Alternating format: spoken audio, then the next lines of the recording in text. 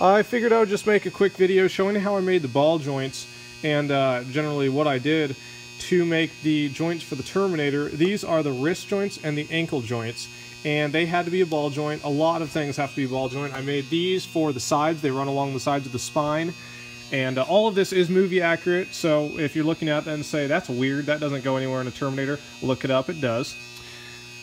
So how I made these, basically, a lot of people told me it was impractical or improbable for me to make my own ball joints, and I should just buy some, but I can't find any.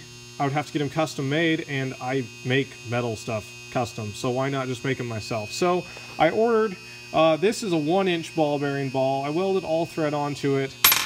This is an 1.25 inch, I believe. No, 1 3/8 shaft. And so I just drilled out the inside and kept stepping up the bit so that it stayed smooth, and then I used a rotor broach for the last little bit.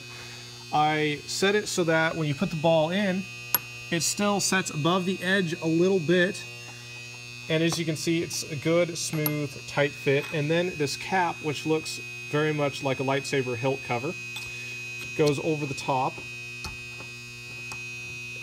and then it will weld on here through those holes. It's plug welding on, because I don't want it to weld on too tight, because I need to be able to get it off sometime if you know, I need to replace the joint after we blow its arms off.